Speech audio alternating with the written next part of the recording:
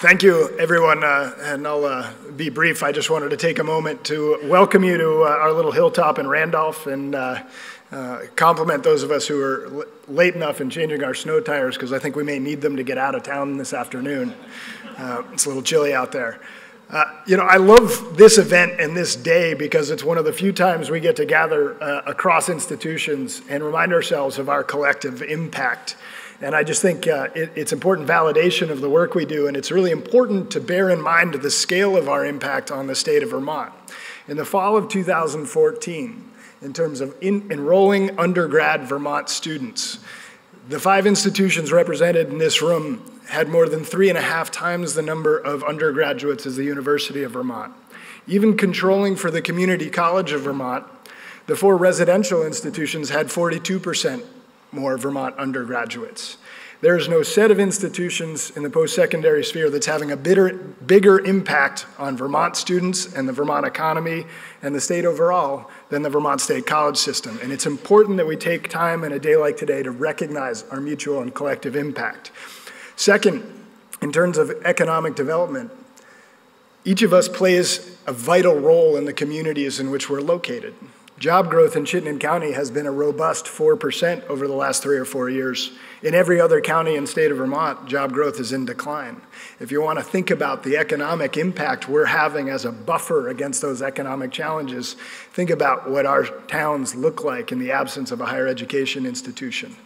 We are part of the solution in the long term in the state of Vermont in terms of rural economic development. We are part of a solution in terms of the advancement and development of a vibrant workforce that is not a constraint on economic growth in the state of Vermont. And we're part of the future of this state's economic and community success. So bear in mind our collective impact as we go through the course of the day today. Take pride in the work we're doing and know that there is hard work being done to change that dialogue on a state level in the long term. So thank you very much for joining us today. Thank you very much for visiting Randolph, and I hope it's a productive and useful day.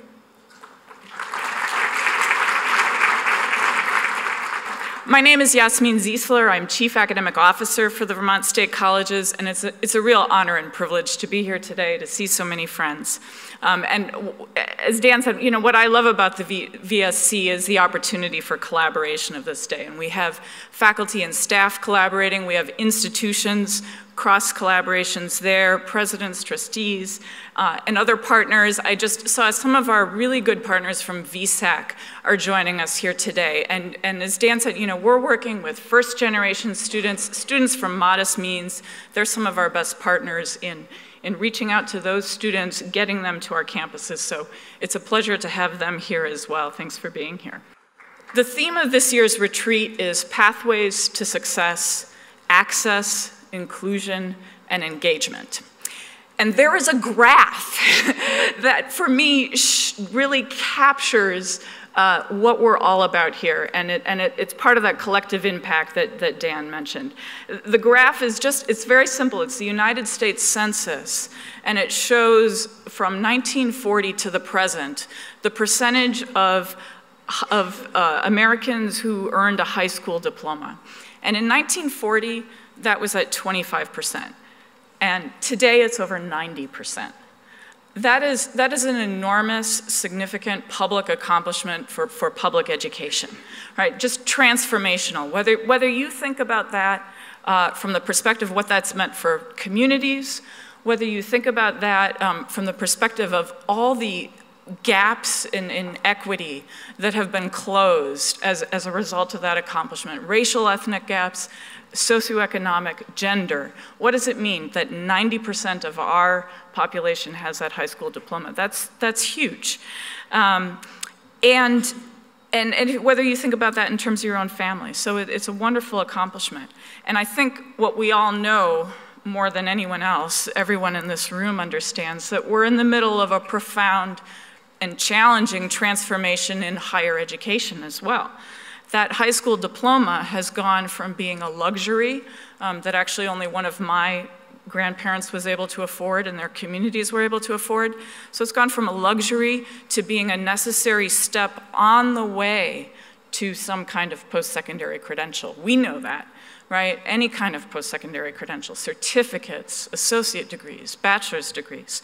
And we're really in the midst of figuring out how do we get from where we are here to there, which if you listen to economists is 65% of Vermonters in the next decade need to have some kind of post-secondary degree.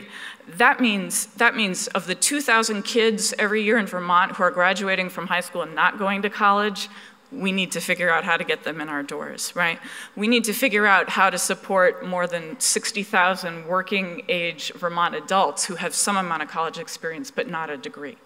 How do we do that? And we are the place to do that, as Dan said.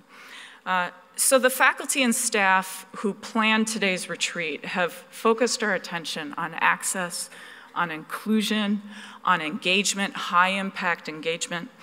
And they recognize that there's a lot that we can learn from that K-12 experience and the work that continues to go on in K-12.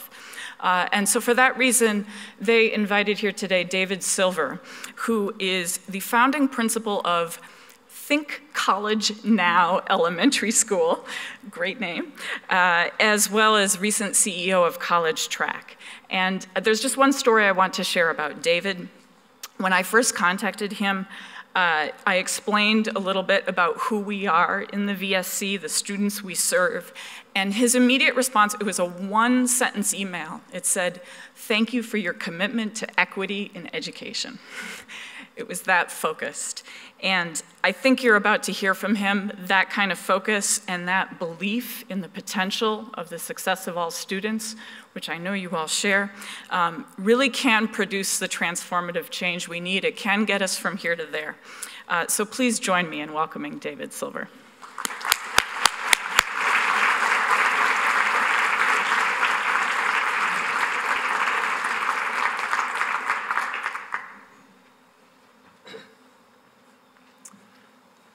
All right, good morning, everybody. All right, let's try that again. Good morning, everybody. Good morning. So I don't know if you guys got up in the same way I did, but so I'm from California, right? And so I heard about this Vermont place. I'd never actually been. And I saw these trees and stuff and got lost and my cell phone went off and all that stuff. But I heard that there was a pool. And so I was really excited. I don't know if any of you guys stayed at that inn or not. So I was like, hey, is there a pool? They're like, yeah, it's a pool. Of course, they didn't tell me it wasn't heated. But I went in this morning, and there's a jacuzzi right near it. I don't know if anyone joined me or not. I didn't see anyone. I think I saw someone in the elevator. Yeah, nice. I wanted to say a couple things today to you.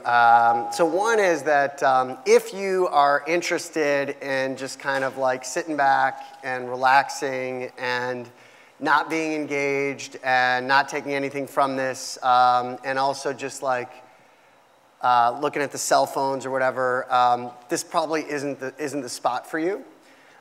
If you are interested in actually getting engaged and thinking about what we can do to make sure that all kids have an opportunity to not only get into college but graduate from college, then hopefully you're going to enjoy today. You're going to hear three things. One is you're going to be inspired. You're going to be inspired about what is possible, some of the successes that you've already done. I've done a little bit of research on some of you, as well as the fact of what we can do together. Two, you're going to be empowered.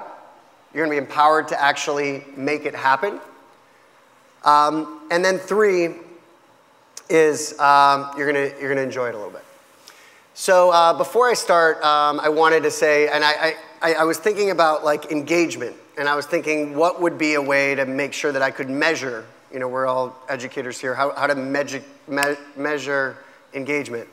So I actually think I'm doing pretty well right now. My goal was to have 90% of people not look at their cell phones. So I don't know if you guys have been to conferences lately, but like, and maybe that's just a California thing, but everybody's just like always on the cell phone. So I'm gonna be seeing, and if you guys do look at your cell phones, it's okay. Like that's your choice. But that's my responsibility. So that's my goal, one of the ones that I'm going to have here. The other thing is that I wanted to just start out by just sharing a little story and then a video, and then I'll kind of go through everything. And before I do, I think that I wanted to actually start with this not because of college track. You could change and substitute college track for anything, but because of college track, I didn't just make it to college, I graduated. So that's the key message here today. It's not about getting in, it's about getting through. It's not about making sure that kids are able to have access, but it's actually making sure that they succeed. So I'm going to share a little of my story. So I'm actually not from California. I'm from Ann Arbor, Michigan. Anybody from, all right, go blue. Awesome. So I'm from Ann Arbor, Michigan, came from a privileged background. Always knew I was going to college. And then I remember I went to UCLA, and it was around the time of the Rodney King unrest. I don't know if you guys were alive during Rodney King. Okay. I usually, have an audience that's maybe a little, wasn't alive, but I'll have to modify that. Hold on a second. So I was around that time, and I was like, all right, I want to figure out, like, what's going on here. So I started to tutor in the inner city in South Central LA. I joined Teach for America. You guys heard of Teach for America? So I joined Teach for America. I taught in Compton for a couple years. And I remember when I was in Compton, I asked the principal at the time, and she was principal of the year, and I put that in quotes for a reason. I said, Miss Cornwell, I was a second grade teacher. And I said, I'd love to actually do a college workshop for my kids and their families. And she said, Silver, these kids can't even pass the test, and you want to talk to them about college? And I was like, look, are you going to open the door on a Saturday for me or not? She said, all right. So we had Compton Community College, we had UCLA, we had Cal State Dominguez Hills. And what happened there was really inspirational for me. Because in walked, about 20 parents and families, and they sat down, and they were like, wow, I had no idea that my kid could go to college, even though I don't have any money. And that was an eye-opener for me, because there's so much disconnect between what a lot of families think they can do and what they can actually do. Fast forward, I taught for I moved up to Oakland, taught for a third year there, and there's this one girl named Kahari. I actually just got a text from Kahari when I was with Yasmin last night, and she was a second grade student of mine, and we went to college, and we observed at the college, and she's like, wow, I didn't realize there's people that look like me at this college. I could go. Again, a disconnect between expectations and reality. So then I ended up being the program director of Teach for America, so I could actually try to have more impact. I was the program director for 3 cities in California. And then I heard this statistic that may not be so dissimilar to in Vermont, but in California, out of 20 kids, and again, there's going to be some interaction here, so I want to make sure that you can get it. So out of 20 kids, how many do you think are eligible to go to a University of California? I'm not talking about Berkeley. I'm talking about just any University of California school. So put it on your fingers. Out of 20 kids, how many do you think are eligible? I see 5, 10, 7, 10, 10. I need a little help here. I need some more. Not 2. We're getting closer. There we go. What was your name? My name? Yes. Kelly. Kelly, thank you. One student. So I was like, wow, I taught 20 kids in second grade, and only one of them is going to get to go to college? Not even get to go, but be eligible. So I got together with a bunch of my students and their families. I was pretty tight with them. I used to do a lot of home visits. And I was in a room a little smaller than this, and I was like, hey, how many of you guys want to go to college? And they all raised their hand. I was like, well, how many of you think you're going to go? They raised their hand. I said, well, actually, only one of you is going to get to go. And they said, Mr. Silver, why are you being so mean? Why are you saying that? I said, hey, you want to do something about it? They said, yeah. I said, what if we create a new vision? Every single person from kindergarten on is going to be eligible to go to college. They're like, yeah, let's do it. So that was the birth of the school that the families, myself, and some educators created called Think College Now, a college prep elementary school in Oakland.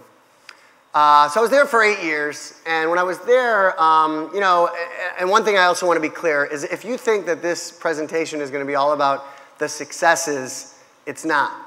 Because this work is hard. One of the things that I've learned the most is to learn from the failures, to learn from the things that we do wrong is one of the greatest gifts.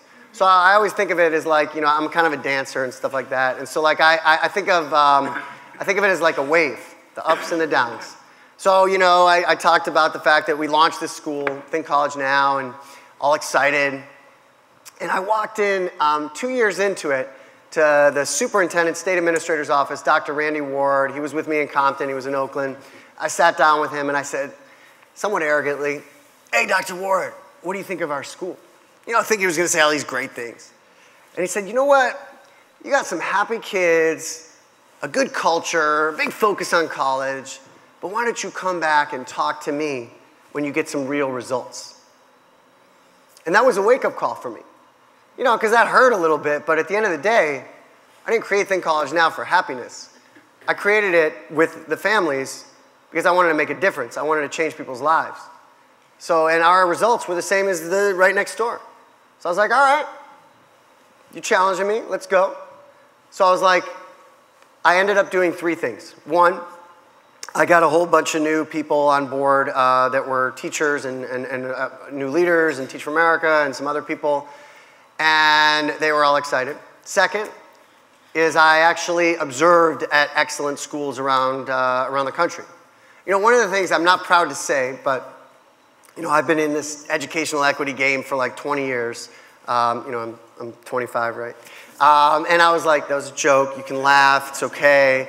And I was like, I've been in it for 20 years, and I was like, and I always said, like, all kids can learn. Whether they're low income, whether they're high income, whether they're African American, Latino, Asian, white, whatever. But actually, until I actually saw it, I think there was a little part of me that didn't believe it.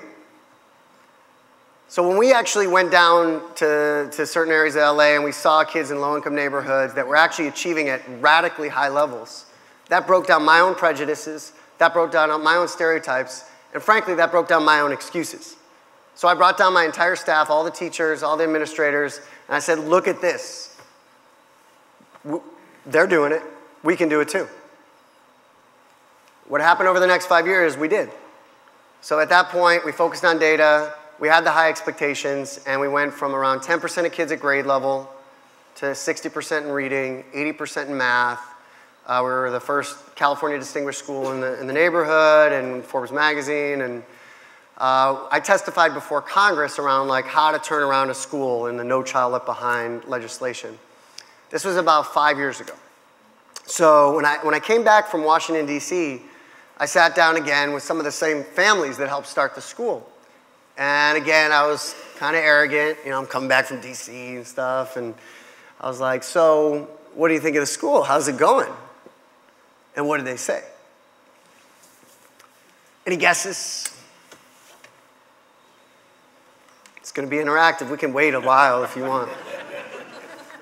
What did these families say? So these are the families I promised them they're going to college. Yeah? Not working for my kid. Not working for my kid. What else? My kid's being left How do we pay for it? What? My kid's being left behind. My kid's being left behind. What they actually said was, you know what? We don't care about all these test scores or these things in the paper. You made us a promise 8 years ago. You told me my kid was going to go to college and graduate from college. This is an elementary school. What happens after 5th grade? I was like, all right. So I'd gotten the kids $1,000 scholarships through this agency, but that's not going to get you all the way to and through college, as you guys know. And so I was like, I don't know. So I looked around and I said, what's the best organization that gets kids from middle school into high school, graduating from high school, into college, graduating from college, and it was this organization called College Track. So I became the CEO of College Track 4.5 years ago because I wanted to fulfill that promise to my kids and their families that they were going to actually graduate from college. And I felt like if I'm the CEO, right, I can get my kids in this program.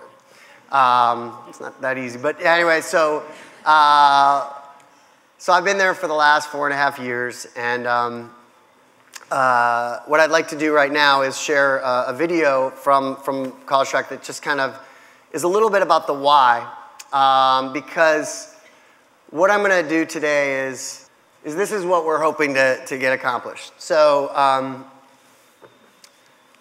thinking about, like, the big idea is that our objective is to figure out how we're going to increase graduation rates for first-generation college students. So are we in the ballpark? Is that generally why people are here? Because if not, there's some good pools out there that aren't heated, and I could just go in there and stuff. So number one is, at the end of the day, the most important thing from my perspective, anybody can do a strategy, but the why.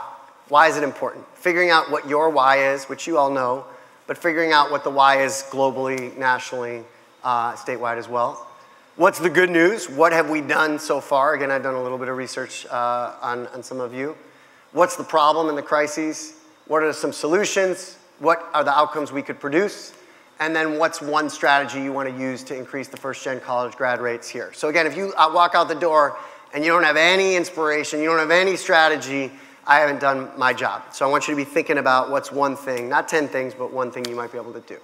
And then we're going to leave some time for questions. And I've already gone around and met some of you, so I want you to fire questions. Like some people like, you know, like, oh yeah, I don't want to like embarrass that guy or whatever, like, you know, bring it on. So, so with that, we'll go here. I have friends that sometimes they say, I'm going to drop out during high school. I'm like, why would you want to drop out when you can make your life so much better? My parents actually didn't go to college. They dropped out of elementary school to go help support the family. So they know nothing about higher education. Yeah, I went through college track. I started in my freshman year. So I think that was like 98. My name is Marlene Castro. I am a college track alumni from the East Palo Alto site, and I am now an Oakland teacher fighting for my students. There's hope. There's always hope, especially for someone that is trying to make something of themselves. My little brother wants to go to Stanford, and for those things to happen, you know, they need to have that support. They need to have people that believe in them, be surrounded by this whole college track atmosphere in order for them to get there. The main thing is that I feel like it's gonna happen once again. I have a 14-year-old at college track. I set an example for him, so he wants to go to college, and it's important. My name is Cheng Wei Liang, and I am a second year at UC Berkeley. I utilize college track a whole lot still because the resources are for me to use from middle school all the way till I graduate college. College was not even something I actually had in mind. But before I moved to New Orleans, I didn't even think I was cut out for college. I was the guinea pig for our family in the sense of like how to get through high school and how to apply to college so that my younger brother and now my younger cousins can also go through it with my support. Somewhere deep inside you is somebody that wants to succeed, is somebody that wants to become more than what they are right now. So this program isn't just here to help the smarter kids that just didn't get smarter. It's to help the kids that are falling behind so that they can get better. I want to go around telling people we can do anything that we set our minds to. Even if it's in a little crowd and I'm only speaking to one person, that one person can pass it on to other people. I want the next generation to see us as the role model because the role models that I had growing up pushed me forward. We're strong role models. So if I'm a strong role model, that means the next generation gets a strong role model. And there comes an even stronger generation, so we'll become a generation that changes the world with everything that we do. When I first started college track, my GPA was 2.0. But Gianna and a lot of college track people, they gave me the support. They gave me the resources that I need to succeed. And my grades improved like by a lot. So my last GPA in high school was a 4.8. And without that, I'd be struggling so much right now. You don't even know how much these people have helped me. College track is like my family. They're my blood. I bleed college track. I think college track has changed my life. I think it has made me get out there and talk to people and tell them, yes, I'm Chicana, and yes, I don't come from one of the best communities or whatever you want to say, but that doesn't mean I'm not going to call college. That doesn't mean I'm not going to get into Harvard. That doesn't mean I'm not going to become a lawyer, or maybe even president. That's what it means. College track gives us the ideas to do those things. I want to make a difference and impact my community by becoming a lawyer and just showing that we're here and that we have our own perspectives and that we can bring a lot to this country and make a difference. I literally feel like college track was at that time and still continues to be a lifeline for how I am able to just continue to find success and be able to define that for people still in my community. I'm not just some other kid trying to go to college. I want to be somebody. I want to be somebody that people look at and is like, I want to be like him. I realize that I can be that person. Without college track, I just would not be here today.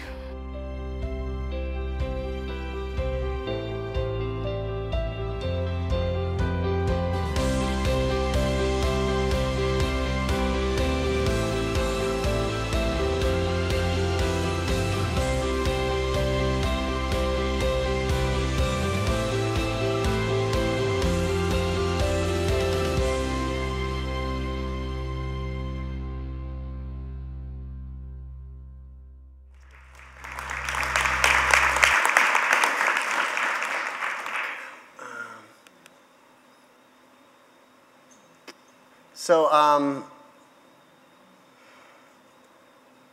what I'd like to do is actually, if you could turn to the person next to you and then just share kind of one thing that comes up for you when you saw that. Anything that comes up for you, anything that applies to you in your context as well. Thank you. All right. Thank you. Just wrap up your last one. So love to hear if anyone has anything that they want to share out. I'm not going to have 100 people share out, but I'll take a couple of anything that came up for you and or, again, that original question, which is what we're trying to get at. Why is this important? If there's anything you want to comment about that as well. Yeah. We actually, here, you can use it. The film moved me because that was me. I grew up in an immigrant family, parents working in factories and, 2 and 3 jobs. No time to say, hey, you're smart. Maybe you should think about going to college. Nobody in our social circle went to college. And this brought tears to my eyes because the reality is when kids like us get to go to college, we inform the conversation in ways that it wouldn't be informed otherwise. Thanks. Thank you. Let's give her a hand. Thank you. I appreciate that. Take 1 or 2 more. Yeah. The hardest thing I frequently find in my classes is convincing students that they can actually do the work, that it's worth putting in that just extra little bit to do something more than memorize and spit the factoids back at me, but to actually come to an understanding. And I'm dying to know what you're doing to give those kids that sense of self-efficacy and responsibility. Yep. Thanks. Take 1 more. Yeah. Believe it, you can achieve it. Yep. The power of instilling in students a belief that they can rise above any situation, whether it's in 2nd grade all the way up into first year in high school or beyond. You can make a difference. On the elementary school level, I see it every day, and in middle school, it's tough.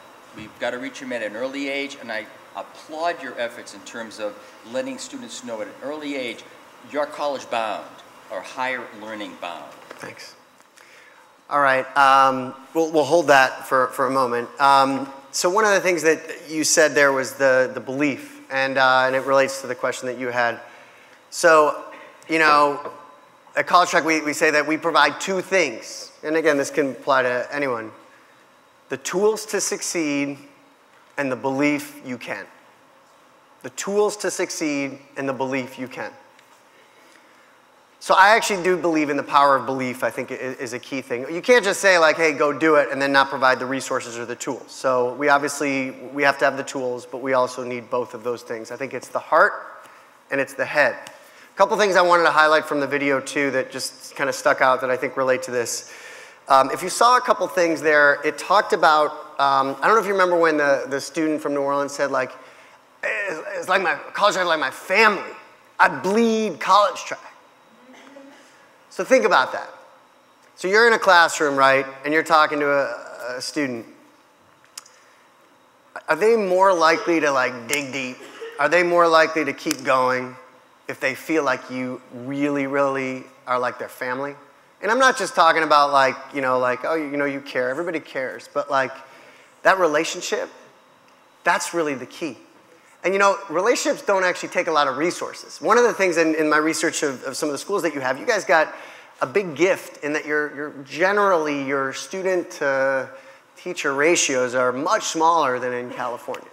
And that's actually like College Track. I mean, we're not a school. Like we got good ratios too.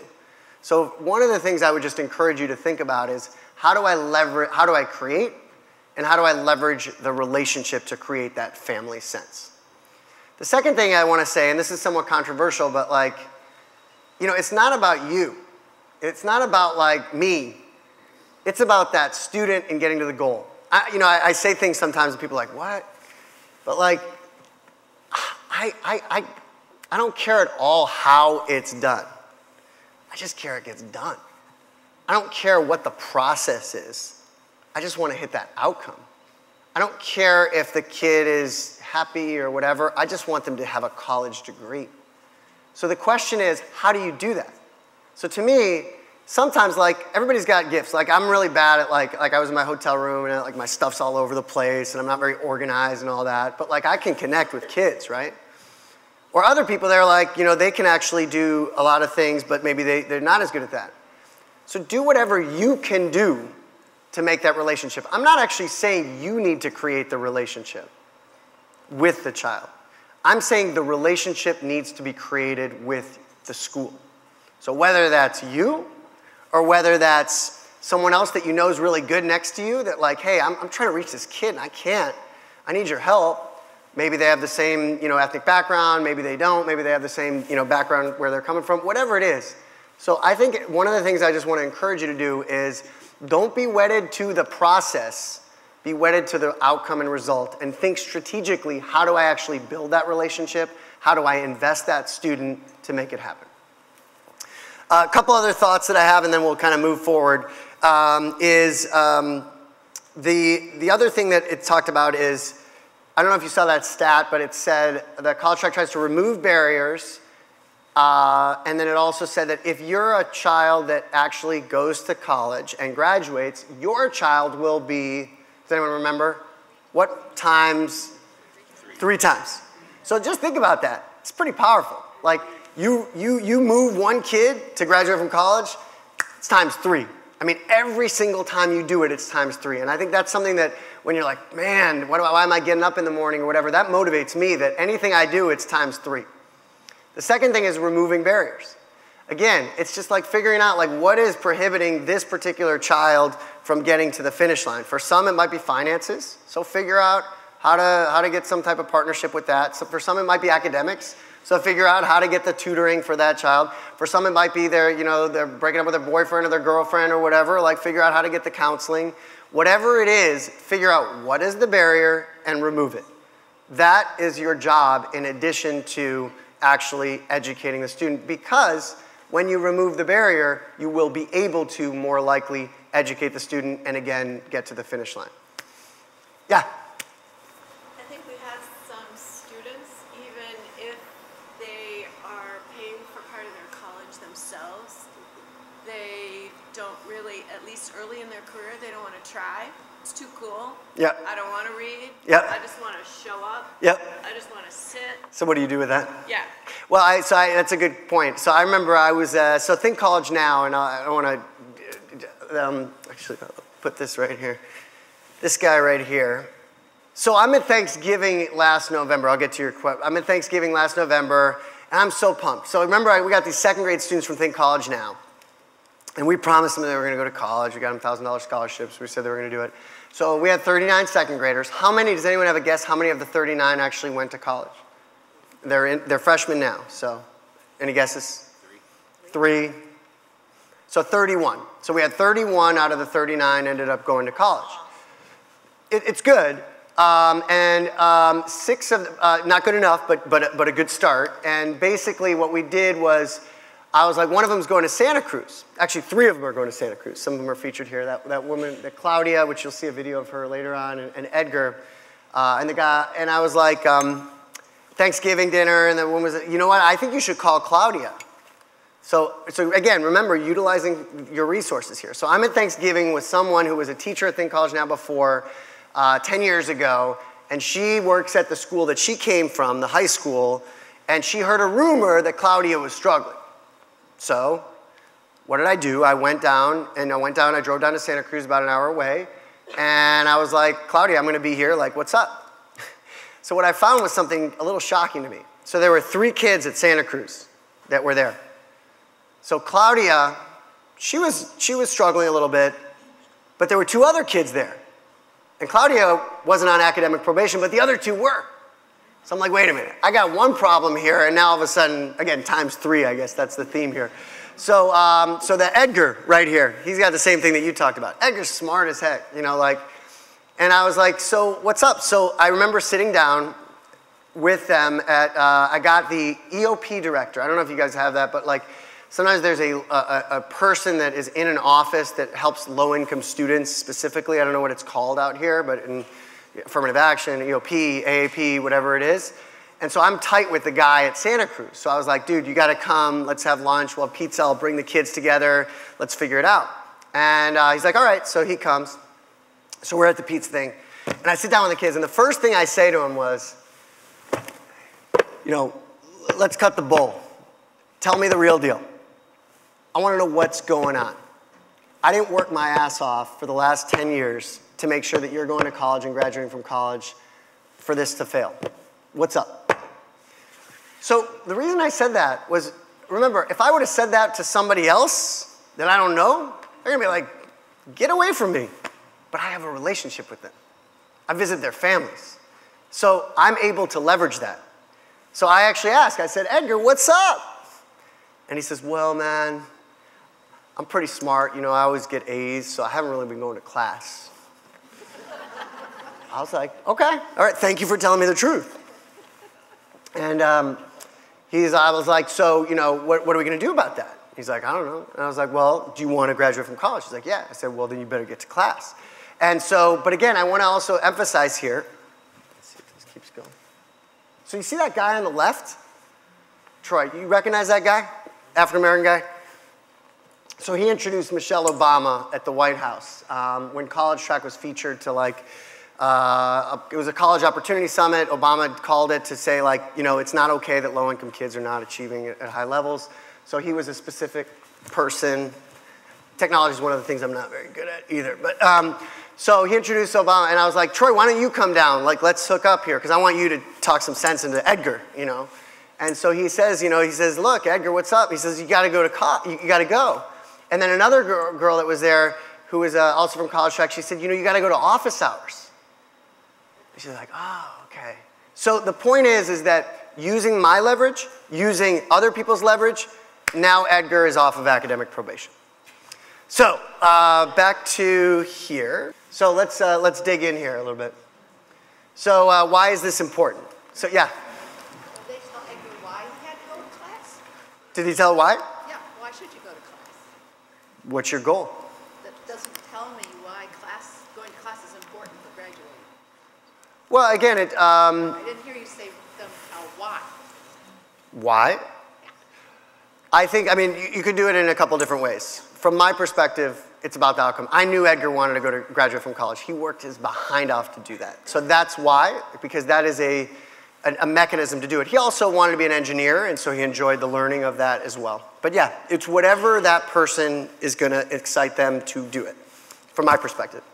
So here, why is it important? So, I mean, you guys know the stats. This isn't anyway, but like, bottom line is, you get a college degree, you're 2 times likely to get more employed, and you're going to earn a lot more money. Does anyone know, if you get a college degree, about how much money over a course of a lifetime you're going to make more than if you don't? A number, yeah. Did we talk before? Okay, yeah. All right, yeah, it's $1 million. Yeah, very good. All right. Okay. Over here, same thing, you know, it's in your PowerPoints, you could look at it, but the bottom line is if we really want a society where we have people voting, where we have a democratic society, volunteering, contributing to the community, going to college is a ticket to get there. So, why is this important to you? And why do you do the work? And why is this so hard? I'd like for you to just take a quick moment, tell the person next to you why this is important to you.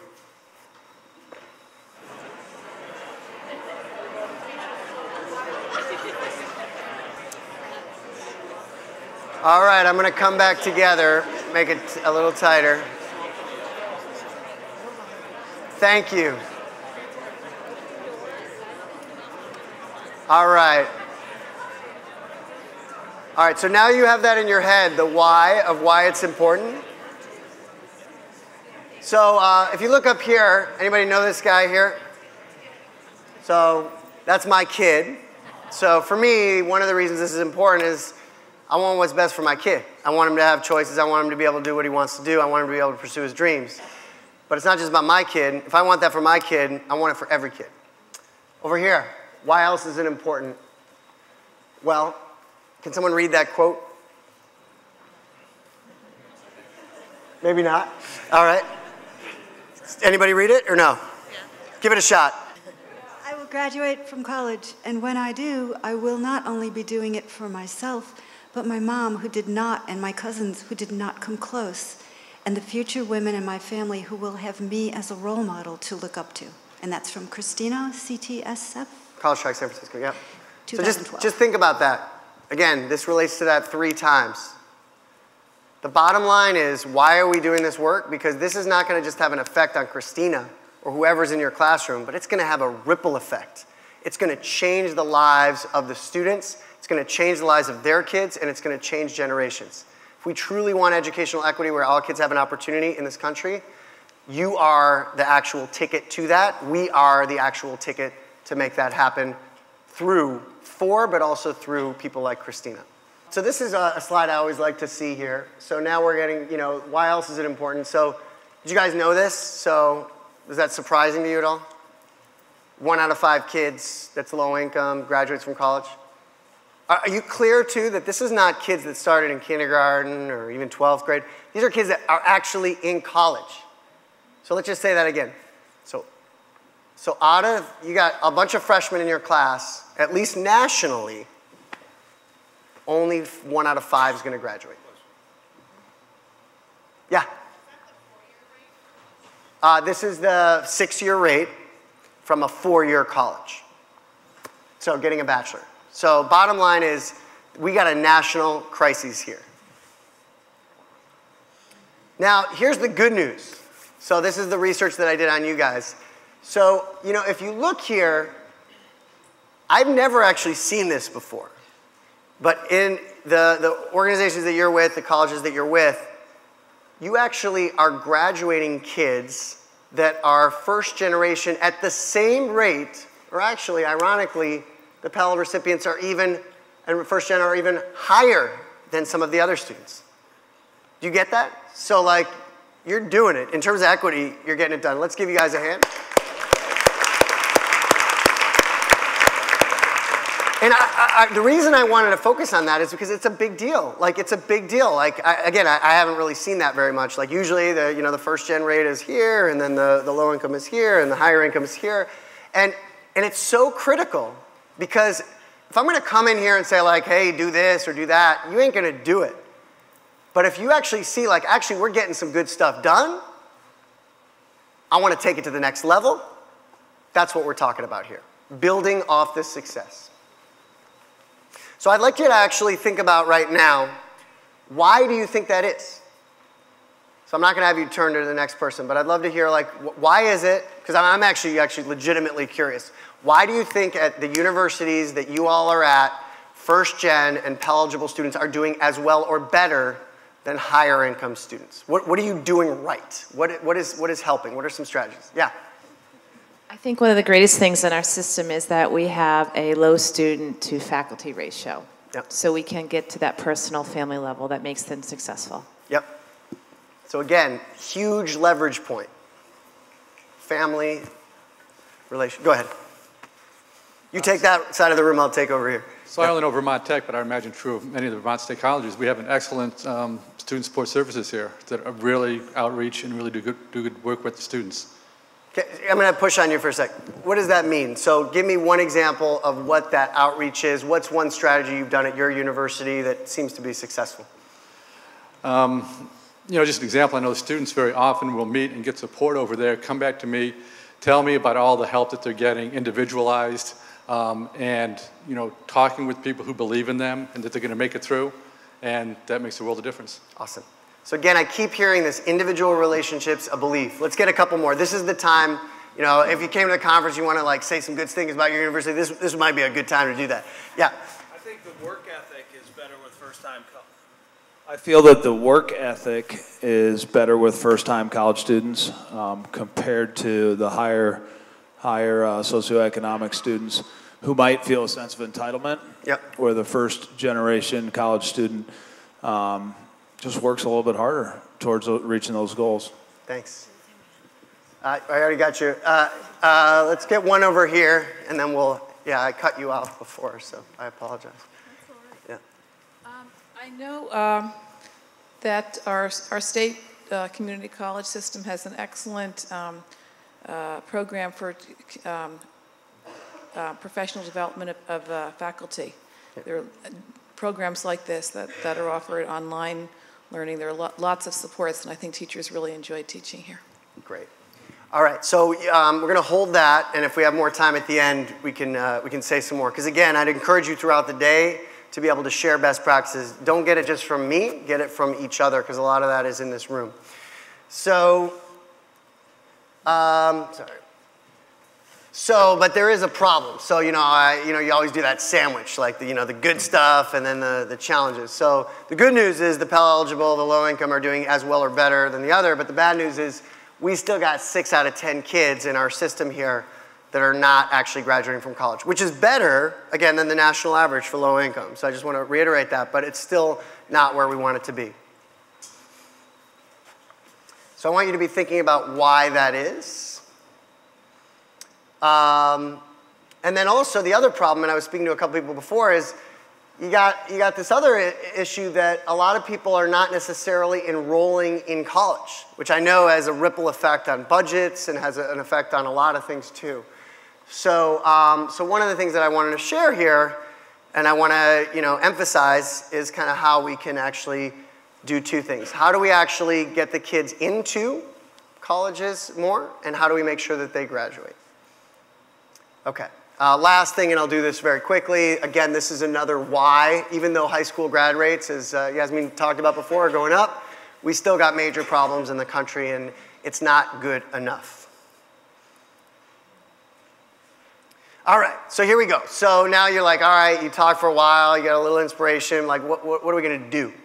So I'm going to take the next 5 to 10 minutes to just share some specific strategies that we have. And I want to also say a couple things. So you got some of this in your PowerPoint too, so if you want to write some stuff down, that's great. If you don't, like you got it there. You also have in your packets something called the Student Stress Calendar. So this is a very practical guide. If you're like, I'm not going to remember anything from here, you take this blue guide and you know, like, all right, I got my kids in it's October. What might be some of the things that are stressing my kids out that I might want to address or get counseling to address or support services to address? So this is kind of a cheat sheet of having this on your thing. If you do nothing else, you just say, hey, well, in October they might be missing their family or et cetera. So this is specific problems that they might have so that you know what you can do to help solve them. So that's one strategy. And then the last thing is some of you might have seen, anybody see the video, the Politico thing that Yasmin sent out? So in that, there's some specific strategies. If you didn't see it, the video that she sent out, obviously was really exciting to you. I'm seeing no hands. Again, you can laugh, it's okay. But you can listen to that, and I have some specific strategies there of what we can do. But I'll say a couple right now. So one is, this is key. What do you get from this visual here? Does anyone have an idea? Why did I put this up here? Did I put it up to like brag about college track, or what do you think is my point here? Yeah? You plant the seed early. Yeah. The point is that it's not enough. You guys can't do this alone. You can't just have, one of the things that's so frustrating in this country is like you got college over here, you got high school over here, you got elementary and pre-K. We got to connect the dots. So specifically, that's what college track tries to do. So we try to do 10 years, develop deep relationships, which we've talked about, help them in the key transition points. So that's really key here. I cannot emphasize that enough. One of the things that you can do if you want to make sure kids actually go to college and actually graduate is look at those transition points. Look at your university, what are you guys doing to actually support them? And then what are you as a professor doing, especially in those first couple weeks or especially in the summer before? Because a lot of times, I remember I was so excited, I was like, all right, college track. We had 90, we had these statistics that are horrible and like, very few kids are going to college, but then we had 94% of our kids at college track got accepted to a 4-year college. Like, all right, that's cool. But what happened? Only 80% went. So what happened to the other 14? Part of that was because we didn't do enough outreach to make sure that happened. Part of it is they might have enrolled, but then they just dropped out right before in the summer. So thinking about what kind of summer programs do you have at your university for that is super, super important. And again, you might be saying, well, I'm a teacher or a faculty, I don't know if I have control of that, but like, I'm going to push here a little bit. You guys have some power, like push your deans, push your boards, push your other people to make sure, because if we really care about getting kids to get to the finish line, it's not about one person or the other. It's about what can we do together to make it happen. So those summer programs before freshman year are critical. The other one, when a lot of people drop out, most of the people drop out in there right before freshman year, during freshman year, or right after. When you get kids that are coming back for their sophomore year, you're good. Not 100%, but in general, they're going to graduate. So that other one is make sure they come back the freshmen, in between freshman and sophomore year. What do you have in your schools that is going to incentivize them to come back? What can you do? You build a, let's say you got 20 kids in your class and you've got a good relationship, I'm going to be clear, like I'm not tight with all those kids. I didn't visit all 39 of them. I visited 5 or 6. But who are those 4 or 5 kids that you know that you actually made a connection when they were freshmen? And are you going to be calling them over the summer? Are you going to be texting them? Are you going to do something like that? Again, I'm not saying to do it to everyone, but you know the people that you have a relationship with. And the ones you don't, do you know someone else that's a colleague at your school or in support services that might be able to as well? So summer, freshman to sophomore year is key. And then the other thing is the high school piece. And again, this is somewhat controversial, but I want to push on it. I was talking a little bit to the president of this university before. Like, I was so shocked, and I was talking last night. Like, so in California, you guys know what we make in so K-12. How much money? How much do you guys get K-12? Like your per pupil or whatever. What is the number about? 15,000, something like that. California, it's 5,000 to 10,000. I thought it was $15,000 per kid for the K-12 annual. Bottom line is this. You got this interesting system here where your kids are getting your state is putting in a lot of money into middle school, high school, and elementary. So I was like, well, what do you do about that? And they're not actually putting a huge amount into colleges, from my understanding. So what's the logical thing to do? Does anyone have an idea? Partner with the K-12. Boom. It's right there. So look at this. That's why I put this up here. You've got to partner with K-12. They got the money, and they actually have the relationships. If you want them to hit the finish line, we got to partner together. And somebody said to me, well, but do they care? And I was like, well, so I was an elementary school principal. Elementary. I cared that my kids are going to college and graduating from college. Does every elementary school principal? No. But you all know that there's some elementary school principals or teachers or whatever, or more likely middle and high school, that do care. If they don't care about their kids, you're in trouble. But if you can figure out what are the schools that are near your university that do, and then figure out how to partner. I mean, it's asinine to me. If I have $15,000 that's coming in, I would love to pay $1,000 to the college or the scholarship to gap fund so that my kid could actually graduate from college. Like, it's a good investment. We're not asking them to pay all 15, right? So like, I'm just saying, like, figure out what the partnership, and then what are you gonna do? Are you gonna come in and provide support services? Are you gonna excite them? Are you gonna provide maybe interns or tutors for those high school kids that are struggling, or middle school? I mean, I got at my school, I got the high school, college kids. They're working with the elementary school kids, so they're all happy, and they're, because they may not have the good ratios like you guys have. I don't know, but at least the bottom line is that you have resources in terms of kids, in terms of people, in terms of internships, in terms of tutoring, in terms of some exciting things. It's college. Use that. They got some money. They got some other stuff too. Try to develop a partnership as well. At College Track, we only go into areas where we have a deep partnership between the college and the high school as well, and partner together. So, does that make sense at all? Okay. All right. And I'm not saying it's easy, but so here's a couple other specific strategies. So in addition to partnering with the K-12, in addition to the summer stuff and the relationships, here's a couple others. So these are why we're successful at College Track that I think can apply here. 10-year commitment, we talked about that before. So again, that partnership. The other is academic advising. I think you guys have probably heard the term intrusive advising, right? Like, that's the real deal. It's not a rocket science. Like, get in their face, build a relationship, make sure that they are actually going to class, going to office hours. I often say if the kids don't do, it's on them, but if they don't know, it's on us. So like the bottom line is we need to keep telling them over and over and over again. And we need to make sure that we figure out how that message resonates with them. So the academic advising is huge. Mentoring too. Can you make sure that every single kid on your campus has some kind of trusting mentor? You might say, well, we don't have the resources for the adult. Maybe it's a peer. I've heard some people do some peer-to-peer stuff here. Whatever it is, figure out a way that they feel connected. Financial support. I know this is a hard one, but you know, I mean, I think at the end of the day that finances are a key thing too. So figuring out, I want to tell a story about a school, Franklin and Marshall. You guys heard of that?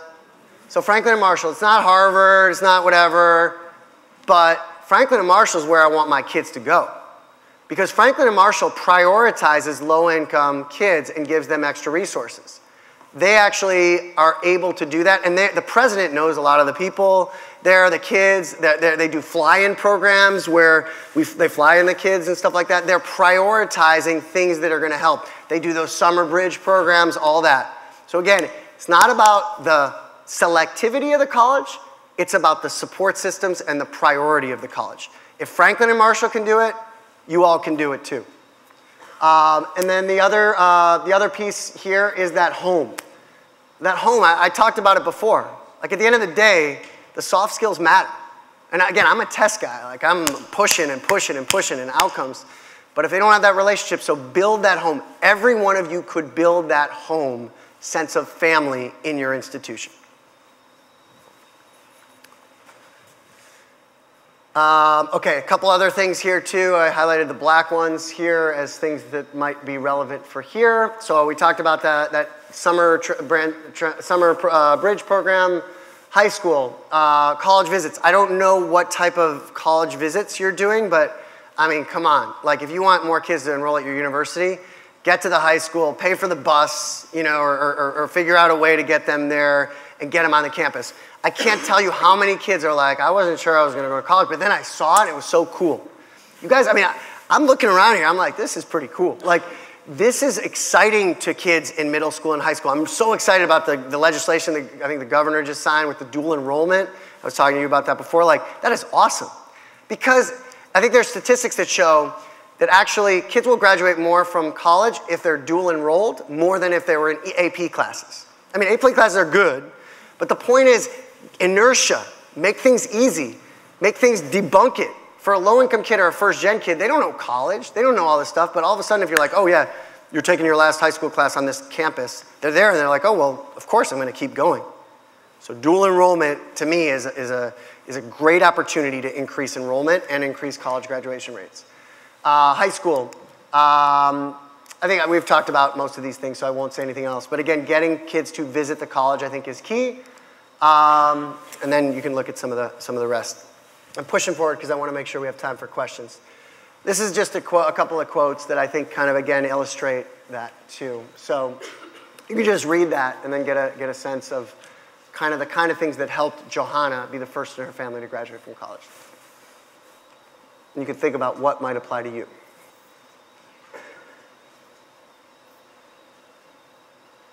So I want to focus on the last thing there. Do you get that? How many of you have people in your institutions that actually were first gen or were able to do that? Because those are people that, you know, I'm not first gen. I mean, I can connect with kids, and it doesn't mean you can't if you don't, but it's an added advantage. Johanna is the one that's advising the kids now. She's coming back to the community. So thinking about how to leverage peer-to-peer as well. These are just some stats about College Track. You can look at it on your own. This is the results that we were able to get. You saw that from the video, 2.5 times national average, but still not good enough. And then the last couple things I wanted to talk about was just the staff. So when I went to Congress and I testified before, and they said, well, what's the most important thing that you guys were able to do? I mean, right here, this is not College Track. This is Think College Now, the elementary school. This is it. At the end of the day, if you got an incredible staff that's committed, that's more important than anything. And that's what you all are. So you have an opportunity to be the key lever. Any policy, any money doesn't mean anything without the people delivering the instruction, without the people building the relationships. So last couple things before we go to questions. I'd love for you to talk to your partner as well as write down one thing, and feel free to look at the stress calendar if you want, or look at some of the PowerPoint or reflect. What's one strategy that you can use or one thing that you got out of this presentation today that you could actually use? It's not a trick question. So again, it could be certain inspirational, and it could be certain strategies, it could be certain partnerships you're going to develop, it's certain relationships you're developing, whatever it is. But just write that down, take a minute or two, and then share it with the person next to you.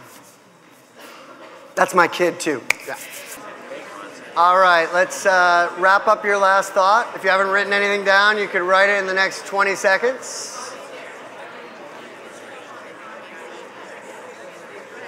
All right, this is what I do with the class. 5, 4, 3, 2, 1. 5, 4, 3, 2, 1. 5, 4, 3, 2, 1. 5, 4, 3, 2, 1. 5, 4, 3, 2, 1. 5, 4, 3, 2, 1. Join me, baby. 5, 4, 3, 2, 1. 5, 4, 3, 2, 1. Need a little energy here. 5, 4, 3, 2, 1. 5, 4, 3, 2, 1. All right, I need 3 ideas because I want us to actually, this is the best part. So some of the ideas you got from me, great, but like you're going to get some from others. It's going to spur ideas. So a couple ideas, and I want them quick and just fire them out. More moments at the very first of the class, both online and in the classroom, for de-motivational question and answer discussion. Who's first generation? How much is money a problem? How deep is your commitment to get through this course, this college experience? How many of you are going to go through to the bachelor's degree? I'm at CCB. Why not for the rest of you? Make that the very first moment in class. Awesome. This is what we like to do. 2 claps. Try that again. 2 claps. All right. Anyone else? Yeah. Sharing the stress calendar with some of our first-year students to help destigmatize some of the things that they might be feeling their first time away from home and whatnot. Awesome. Okay. Anyone else going to use that stress calendar at all? I know it's good for me to just de-stress. Massages are good too, but yeah. Anything else? Yeah. First day of class. Oh, sorry. 2 claps. Very good. I was very uninclusive, by the way. Yes. Thanks for clapping. Yeah.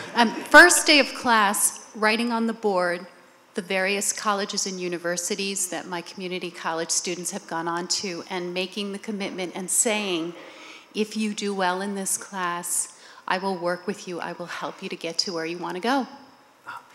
2 claps. I'm really glad you actually said that because I didn't address it, but that is so key. We have, I don't know if you guys know this, but in California, it might be different in Vermont, but you are 3 times as likely to actually graduate from a 4-year college if you don't start in a community college. Starting in a community college can be an amazing opportunity, but only if you've got someone to handhold you, take the right classes, set that expectation and support. So if you are in a community college, all the things I said, you got to do it times 5. Like you've got to make sure that they're just supporting the transfer rate as well. Take 1 or 2 more. Yeah.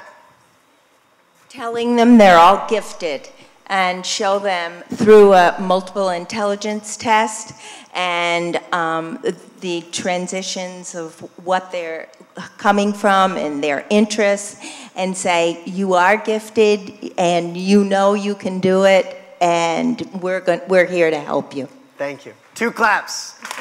Take 1 or 2 more. Yes. Actually, I don't know if you've spoken yet. Have you? No. Okay. I don't know if she has either. She did, actually. About the summer melt issue, so my idea is that we reach out to the Vermont high schools for whom we have accepted students, but if they haven't deposited, and go back to the high schools and say, okay, we've got these students from your high school that have been accepted, but they are, we haven't seen them yet this summer, and see if maybe we can get high schools to partner with us to help follow up with those students. Yeah. 2 claps. I love that. That is so easy. I mean, think about it. You're a high school teacher. People didn't get into education for the money, right? They got in that, like, they want to see the kid in college. They're going to make that call. That call from that high school person that you've connected to is worth 10 of your calls because of the relationship they had. Partnership. We'll take 1 more. So I'm falling over here. I think the thing that caught my attention was the transition from freshman year to sophomore year. That we have, or at least at Vermont Tech, we follow up with the kids that are coming in, and we do have a summer bridge program for incoming freshmen. But that melt after freshman year for the kids that maybe started in the wrong major and don't know how to get out of it, or looking at the debt ahead of them and going, oh my God, that there's some opportunity to reach out to all of those folks. Great. 2 claps. All right, so we're almost at time here, so I want to actually just allow people to fire a couple of questions. We have 10 minutes, Yasmin, or not? Yeah. So I'd love for people just to fire some questions, and then I'm going to close with a little inspirational video. No questions, it's all clear. I want the heart, yeah, go ahead.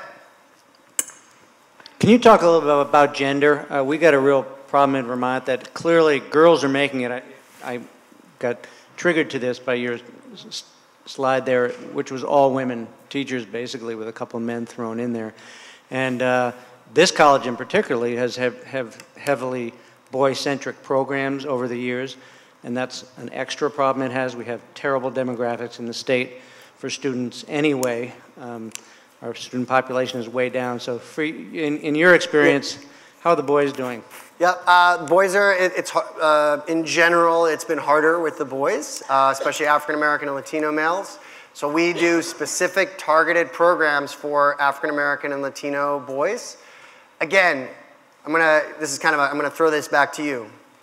Based on what I've set up here, what is the solution to get more boys to persevere, or to get excited to go in and persevere? Think about what I've been saying over and over. Who are the people that can get the boys, well, it's kind of a funny question. Who are the people that can get the boys excited? But who are the people that could get the boys to potentially come, or again, sorry.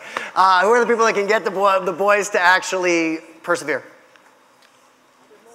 Other boys, other men, other athletes, other whatever those things are that are going to motivate them. So my recommendation, what we did at College Track, is we got the most popular boys, and they went into the other schools, and they were the ones recruiting. So figuring out how do you leverage your male all-stars to support your other males.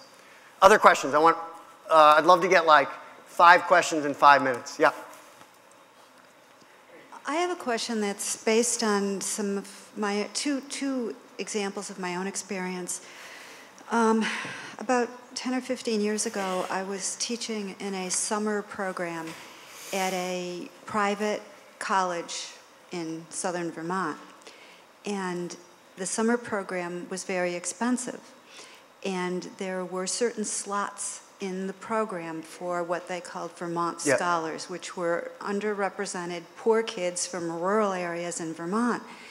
And I had one girl, she was about 16 in particular, who was so bright and she was so engaging. And I mean, after the first week, she came to me and she said, I'm going home.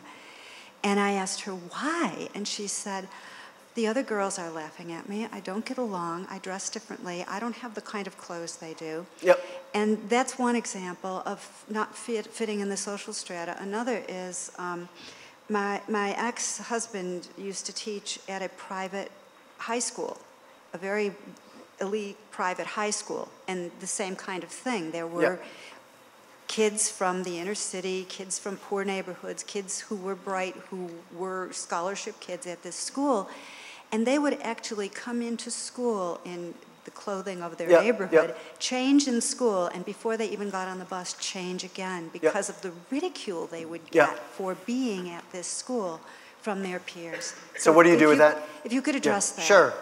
You know, I mean, again, I think it's on us. You know, what kind of culture are we creating where we are including in, our kids and making it okay? So at Think College now we do uniforms. I didn't really like uniforms when I was growing up, but we did that so that it equalizes everything. So that's a policy that we did. Another thing that, potentially is around how do you celebrate the cultures? How do you celebrate the other things? I mean, I think somebody talked about like putting up, actually normalizing it in the beginning. So like, where are you from? Like celebrating it. Like, wow, you know what? If you get through college and you're the first in your family, you're actually doing a lot. And again, from my perspective here, at least, I might have the stats wrong, but I think you got about 50% of your kids that are first gen. So it's actually, you have actually a luxury in some ways that it shouldn't be so unnormalized in some ways too. So I would use the superstars, I would be inclusive, et cetera. Let's take a couple more. Yes, you just real loud. And it's as quick as you can, just because I want to make sure we get to everybody. How do students get enrolled in the college track program? Do they have to apply? And what kind of requirements do they have to meet to be accepted? So the way, I mean, college track is just one program. So that's an example. The reason I wanted to highlight college track is to figure out in Vermont, what are those bridge programs? What are those ones that you could partner? Because again, we're paying for it. We're raising the money for college track, so you can leverage that. And we ask 20% from the university or from the other people. So at college track, we don't look for the highest kids. We don't look for the lowest kids. We look for the middle kids, 2.5 to 3.5 GPA. We accept about 50%. And the main thing we look for is a fire in the belly. We look for someone that is going to do whatever it takes to get that college degree. Other questions? Take one or two more. Yep. We have a lot of students that are coming back into who have dropped out of high school, coming back to college after 5 years, sometimes 10 years. How is that applicable to that kind of student, and how can we build a partnership? I mean, from my perspective, it's the same thing. So you got someone that's coming back. So first of all, play from their strengths. So someone that's been back, they've probably been in the workforce, they've done other things. So celebrate them, have them be a resource for other people, and make sure that they're feeling included. And I would just ask them too, like, what are things that would support you? What are the challenges? I actually don't know all the challenges of that, so I would figure out what are the challenges and then try to solve them. So, okay, go ahead. I work at Johnson State College, and I imagine it's the same in other institutions here, that the persistence rate with student athletes is high, comparatively high. And I'm wondering, do you have any data from high school and middle school to inform the whole aspect of student athletes and persistence? Are you saying data of, like, is it high, or what gets them to stay? Or is it any different?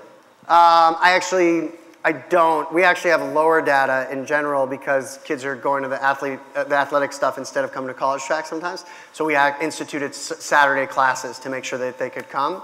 But I do think that makes sense because, again, they're feeling included. I mean, there is data specifically, and I think you guys all know this. When you get, another thing I actually didn't mention is figure out whether it's through work study or something, get them a job on campus, get them an internship on campus, get them connected to a club. Again, I'm speaking to the choir, but getting someone connected, I know when I was in college, that really helped me to be able to want to stay when I left, or when I was thinking of leaving. Take one or two more. Yeah, real loud. So one of the things that happens at community college is, especially new students, we're in the business of teaching students study skills on top of teaching the content, and I'm wondering if you have particular programs or approaches or ideas on that? So I don't necessarily, I'm not an expert on study skills or that stuff. I think what I would just say is to figure out what are different partner organizations that might be able to support that. How can you leverage and connect with the high school so you're knowing what the specific things they know already to leverage that. But I'm not giving a great answer. I'm not sure. Yeah. I need you to repeat what you had said before, because if you're selecting people with fire in the belly, no wonder your stats are higher. We're trying to deal with the ones who are extinguished or not quite fire in the belly. Yep. And so, did I mishear you? Yep. So yes and no. So if you think about it, let me tell a little story here. So Think College Now, the person who founded Think College Now. So we help to select the people that have fire in the belly, but we light the fire. We want to ignite the fire. So that person may not have the fire exactly, but we see a little bit of a spark. So yes, there might be something there, but these are not people that are like, oh my God, I'm going to all the way get there. What we say is people that wouldn't have gotten into college or through college without us, but do have the potential to do it with us. From my perspective, if they're on your campus, they have the potential to potentially get through as well. Yeah. How do you address undocumented students and the application process as well as financial aid if their family's undocumented? Yep. Huge thing. So college track, we actually, so in true transparency, my boss was Lorene Powell Jobs, Steve Jobs' wife. And she's a huge advocate in Dreamers, as we call them in California, undocumented students, even before it was kind of more popular. And so we've always accepted undocumented students. In California, there's some legislation to be able, I don't know, is there a legislation here that supports undocumented at all in Vermont or not? Anyway, private, you know, well, we try to partner with them and try to find other scholarships. There are particular people that often will want to support Dreamers. So figuring out who are those donors, who are those partner organizations. Something called dream.us is a partner organization we use. And I don't know if they're in Vermont yet, but that's one of the ones. So figuring out what are those. And then I think we also, but maybe what's more applicable to you, forgetting the money part, is what we do is we actually, again, make it so it's out in the public. And we make it so it's clear. So we have a Dream Summit where we invite all of our undocumented students to come to a conference like this and talk about specifically what are the barriers. We have panels of undocumented students. We have panels of undocumented parents to make it normalized and to actually provide those support systems and mentoring from undocumented to undocumented as well. I think last one, and then we'll close with the video. Yep. All right, so could you talk more about how college track exactly works? You said a little bit about 20% of funding from universities. And, you know, working with the high school students, you know, early on, even earlier than that, coming through. So I guess I'm still fuzzy on exactly how it goes together. So here's how it works. So we work with the middle school. Middle school counselors or teachers or principals identify kids that are struggling in their school but have some kind of potential. And we interview them. If they get in through the interview process, about 50% get in. We do a summer boot camp for them to support them in the summer. Then they come from 4 to 7 p.m., 2 to 3 days a week after school in high school. So it's an equivalent of an extra year of high school, tutoring, academic support, but also social emotional leadership, community service, summer programs, et cetera. And then we support them to apply to the colleges, to actually apply to a ton of scholarships. And then we make sure that once they get into college, we support them to transition, and with a partner college, try to hand them off, as well as continue to support them with a mentor while they're in college. It's really 8th grade through, it's 10 years, 8th grade through college graduation. Think College Now, the school that I started, was in kindergarten. We do have a model that's from kindergarten, and those kids, if they go to a certain high school, are eligible to go to college track, so it could be kindergarten all the way through as well.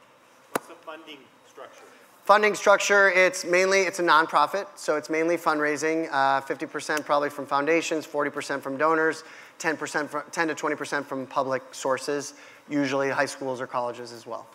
What's the per capita cost, let's say, per student? For college track, it's expensive. It's $6,000, $7,000 a year. But what we say is $6,000, $7,000 a year, $70,000 for 10 years. What's that cost versus the prison system? What's that cost versus other things as well? And what's a private school student paying to get into a private school or getting a private school counselor? It's usually $20,000 to $25,000 a year, not $7,000 a year, and that's the kind of services we want to provide. So let me close here, and I'm going to stay, so if you have other questions, feel free, and I'm happy to email or talk to you. I'll be here right after, as well as I'll be here at lunch. I love talking about this stuff. So let me close with this. You remember Claudia. So I talked about, at Think College Now, we started with 2nd graders. They were 31 out of 39 went to college. We brought back for our 10-year reunion last May all the kids that were seniors to come back to us again to build that community, to be able to stay connected with them and support. And this is Claudia in 2nd grade. All right, let's see if we can get this here. Right to the poverty line. In June, students who attended the school will be the first to graduate high school, a goal that was put in their heads from day one. I want to be a doctor. Do you know what college you want to go to? At Berkeley. Graduate and to go to college, so I think it's like something really, like, my parents are really proud of me. They should be very proud. Claudia actually picked UC Santa Cruz. She joined dozens of graduating seniors to share their college choices at a special gala tonight. The attendees celebrated the soon-to-be grads and the school's 10-year anniversary. The crowd also watched the story from ABC 7 News reporter Leanne Melendez from 8 years ago that I mentioned to show how far these kids have come. this is a dream come true for us, because once they go to college and graduate from college, that's going to have generational change across our entire community. In 2007, Principal David Silver said he would do anything to help get his kids to college, which included dancing on the roof as a reward for reading. And there he was, cutting a rug. Good moves. All right. Thank you very much.